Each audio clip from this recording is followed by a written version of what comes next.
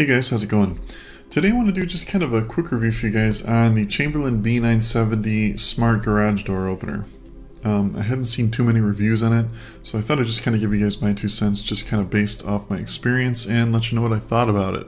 Should mention real quick too that I actually found a pretty good deal on this garage door opener, and I'll put a link in the description below so you guys can check that deal out if you're interested in picking one up for yourself.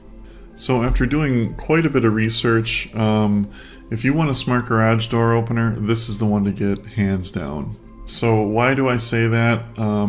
First, let's talk about the smart functionality. So this uses the MyQ smartphone app. You can use it for Android or iOS, and it works really good. Basically, you can see if your garage door is open or closed from anywhere in the world, and you can open and close your garage door from anywhere in the world.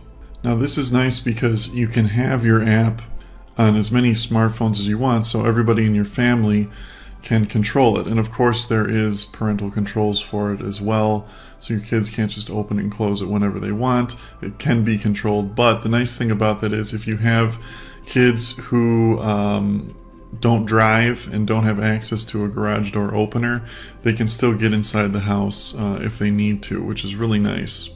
Another feature that a lot of people don't really think about, but is if you leave your car parked outside your house, this is a great thing to have. Why do you say that?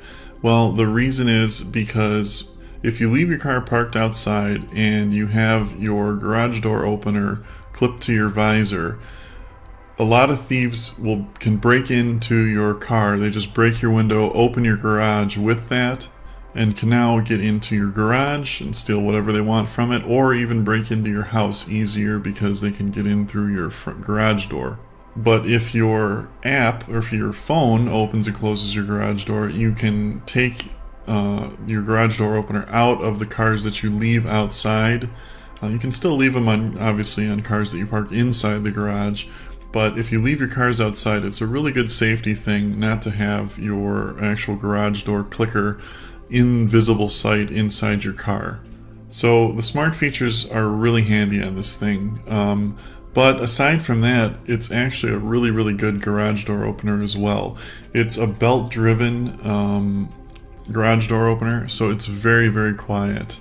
I mean, probably one of the quietest garage door openers I've ever heard. I was kind of surprised actually how quiet it was. You really only hear the sound of the door opening.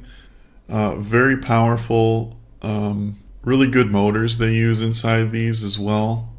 And the nice thing about them too is they actually have a battery backup built into the unit, which I believe will open and close your door like something like 50 times, which is really handy if you live in an area that gets blackouts or brownouts. There's nothing more annoying than coming home, finding your power out, and not being able to get inside your house through your garage because your garage door, there's no power.